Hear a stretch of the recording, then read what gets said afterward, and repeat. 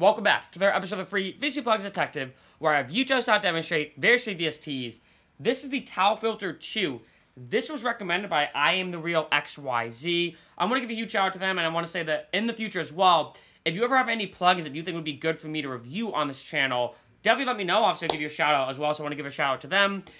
This one I'm going to give actually the full rating of a 5 out of 5. This is an incredible, not only filter plugin, but amazing sidechain plugin. Honestly, this one is very comparable to LFO Tool, and it's free, right? So, why not? So, this is what I'm going to do. I'm going to show you this kind of, just quick, I don't know if I call it a melody, but something I made in Serum. A little preset I have. Right, so it sounds like this. Okay, so now what I'm going to do is I'm going to turn this on and modulate. Now, as you can see here, I can adjust the curve, and I can add more points in, just like LFO Tool, right? Which I really like, you know, because it's hard to find a free plugin that, like, you can adjust like this. So now I'm going to play it.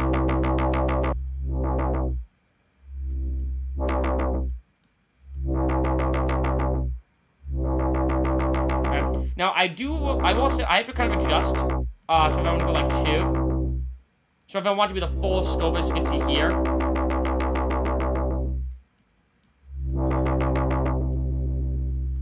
Now I can adjust by the modulation type. So like say, let's do like a high pass.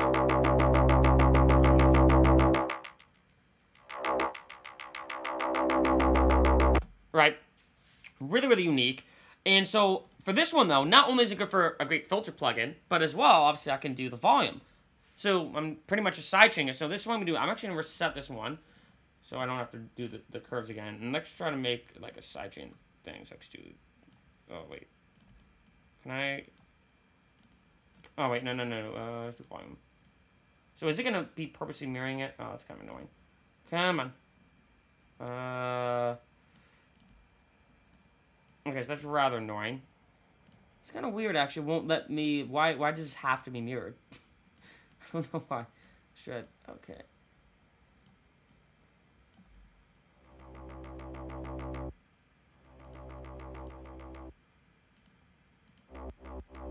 Right.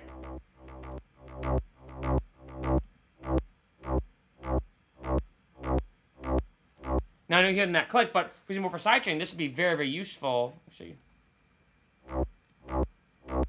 I don't know why, though, it's making you do that. That's the only annoying thing about this plugin, I will say. But it's really cool, like, if I want to do some auto panning as well.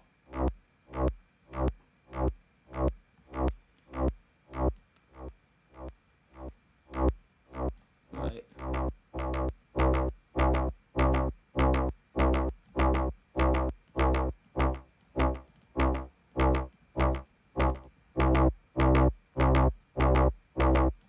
I can just do that, and have, you know, with the kick. So this plugin, honestly, I think it's so simple, right? Like, I like how simple it is. You can just click and drag around, and I can make some really unique things with this one. Especially, and I've actually done this in a few of my tracks, if you want to adjust some of the curvature and everything, and use it for hi-hats, right? You can kind of bring some kind of cool percussive patterns, too, with this. And again, too, especially with some filters, if I want to create some... Especially if I have it slow.